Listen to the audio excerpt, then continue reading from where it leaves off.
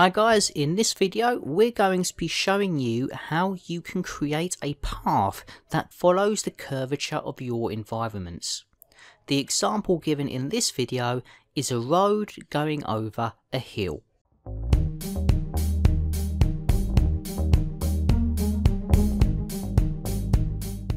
So this is the environment that I am using for this demonstration.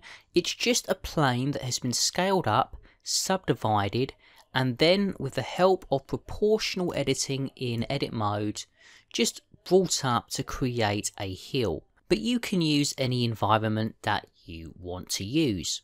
Now what I'm going to do is I am going to just hide my ground object for now by coming over to the outliner panel and left clicking where it says hide in viewport.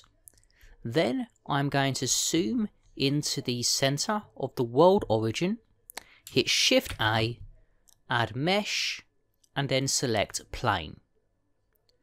I have the size set to 4 meters. By default it's normally set to 2, but I've got it set to 4. I'm going to rename the plane in the outliner panel as road. Then I'm going to hit Shift A in the viewport, add curve, and select path. I'm going to rename my path as road path. Then I want to parent the road to the road path, so select the road. Then in the outliner panel hold down Ctrl and left click to select the road path. Bring your mouse back to the 3D viewport, hit Ctrl and P to open up the parent menu. And you do see multiple options here, but the option that we want to use is going to be object. Now if we take a look in the outliner panel, we only see the road path, but if we open up the hierarchy we can see the road object underneath. So select the road path itself and hit the G key to confirm that you are able to move both the path and the road object. Hit the right mouse button to cancel that operation. Very quickly, let's just go File and save our current project. And I'm just going to save mine as road and hill and save my Blender file. And now what we're going to do is we're going to bring our ground plane back into view. We're going to zoom out a bit.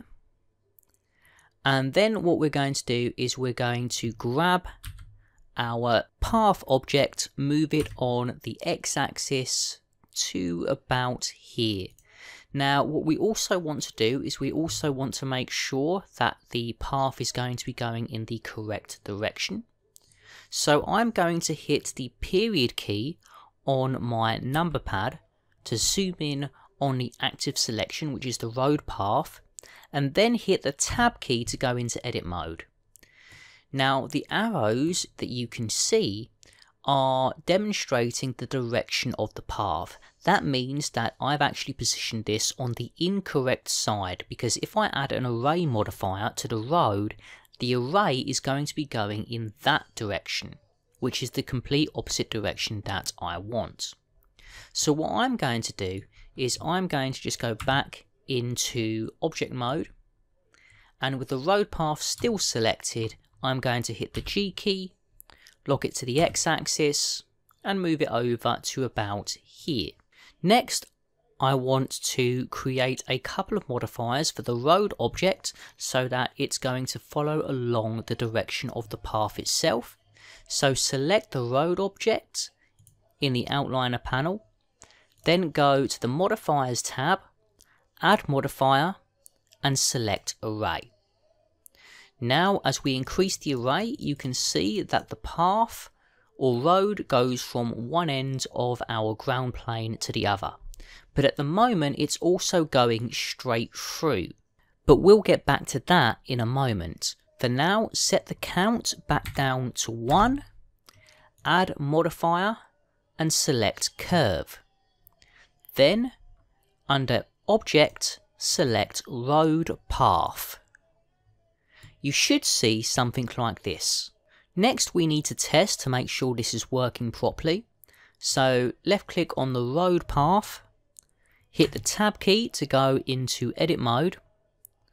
And what I'm going to do is I'm just going to go into a top orthographic view, zoom in on my path object by pressing the period key on my number pad, zoom out a little bit, select the end points here and hit E to extrude. And I'm just going to create a very wacky shape to start with,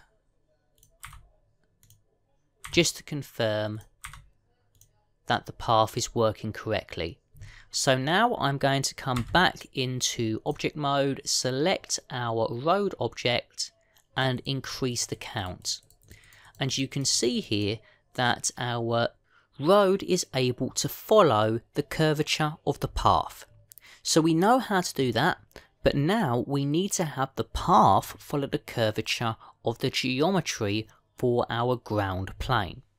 So I'm going to set the count value back to 1.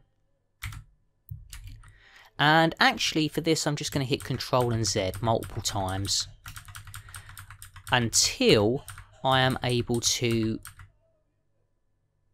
get back to this point.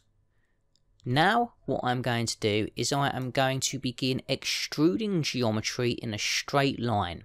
However, I want it to follow the curvature of the hill. So to do that, what I'm going to do is I am going to enable snapping. Come up here to the magnet icon and left click where it says snap to enable the snapping tool. Make sure that you are snapped to the face of the object. You can choose some of the other options, but I find face snapping works best for this.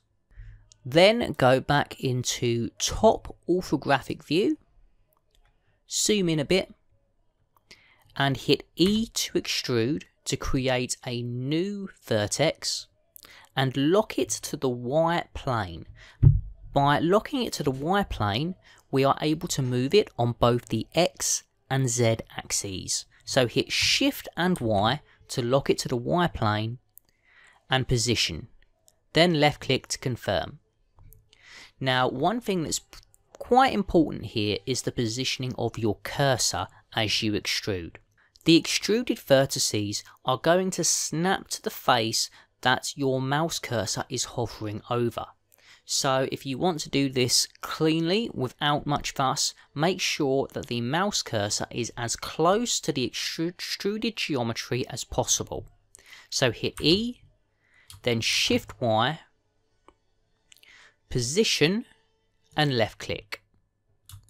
Pan our view and then hit E, Shift Y, position, left click. And I'm just going to do that multiple times until I reach the positioning of the 3D cursor.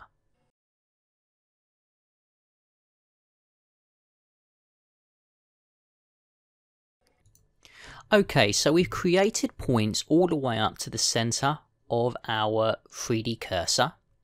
If we orbit our view now, we should be able to see that the curvature of the path is following the curvature of the hill. If we test this with our road object by going into object mode, selecting the road, and then increasing the count, we can see that the road is following the curvature of the ground. So now that we know this works, we're going to set the count back to 1 and complete the path. You will notice that I am constantly setting the array count to 1. The reason why is because we're using the snapping tool, we don't want it to snap to the geometry of the road at any point. That's going to create issues. We always want it to snap to the ground geometry instead.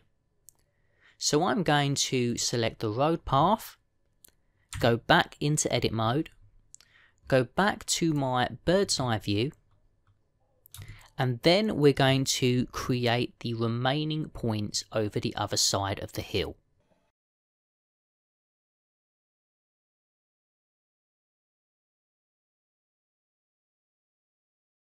So now that we've created all of our points, if we orbit our view, we should be able to see something like this, where the path follows the geometry and the curvature of the hill.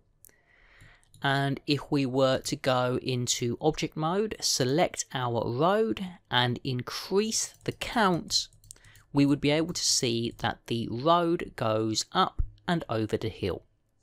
However, you will also notice that there are a couple of issues that still need to be solved at the ends and also towards the top of the hill. Now that we have created the path and positioned all of its points, we can take the entire path and just lift it up slightly. So we're going to select the road path again, hit G, and you will notice that I still have snapping enabled, so this is where it can become a nuisance rather than being a valuable tool. So we're going to turn it off, hit G, lock it to the Z axis, and use a very small value, say 0.01, and press enter. Now this will fix the issue at the ends. If we were to go into our material preview, we would be able to see the road on either end of the hill, but there's still some overlapping in the center. Now there are two things that we can do to fix this. The first method is to select the geometry of the road, go into edit mode, and add some geometry to our plane. So right click, subdivide, and increase the number of cuts. So I'm going to go to 5, hit the tab key to go back into object mode, and you can see that it's looking better, but it's still not perfect yet. So the last thing we need to do is give the road itself a little bit of thickness. Hit tab one more time to go into edit mode, hit E to extrude, and then again using a very small value, so 0.02, press enter, go into object mode, and that will fix the overlapping issue that we have at the top of the hill. So now we've been able to create a road that is capable of going up and over our hill. The last thing we're going to do now is just give our road a suitable material. So go to the Materials tab, click New, name it as Road, and you'll see it's named as Road.002 here for me, and that's because I've already created this material several times in this project. But I'm going to set the base colour to a nice dark grey with a little bit of added roughness. And that's how we can create paths that follow along the curvature of our environments. Thanks guys, and I will see you in the next video. Thanks for watching guys. If you are interested in learning more about Blender, then feel free to subscribe to our bi-weekly newsletter, which gives you updates on all things Blender, including future releases of Blender, tips and tricks on how to use some of your favourite tools, recommendations for things like tutorials, courses, as well as things like add-ons or websites that can improve your Blender experience. So thanks guys, and I hope to see you in the next video.